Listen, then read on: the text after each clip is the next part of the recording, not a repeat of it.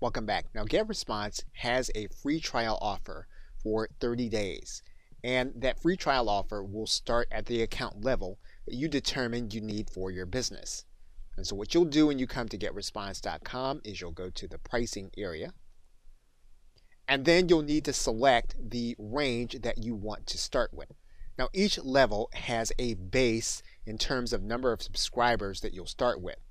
And GetResponse will give you a counter where you can determine based on your list size where you'll be paying. So for example, if you wanted to start at the pro level, the base number of subscribers is 5,000.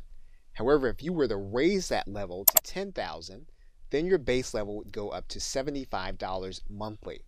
And you'd see the same basic arrangement with the email version, which is one step below. So the higher you go in terms of number of subscribers, the less the cost difference will be between email and pro. So logically, the best place to start would be choosing the pro package. Choosing the pro package will allow you to have webinars when you wouldn't be able to have it with the email system. And it'll also give you more options when it comes to workflows and marketing automation.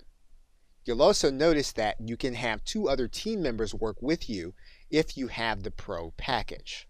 Of course, you'll pay less if you choose to pay by a 12-month subscription or a 24-month subscription.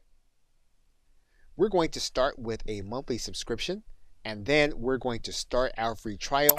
We're going to start it at the lowest number of leads available, and we are going to click this link that says try 1 month free with no credit card.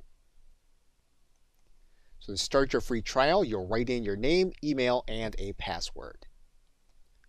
Now once you create your account, you'll be asked to activate your account inside of your email.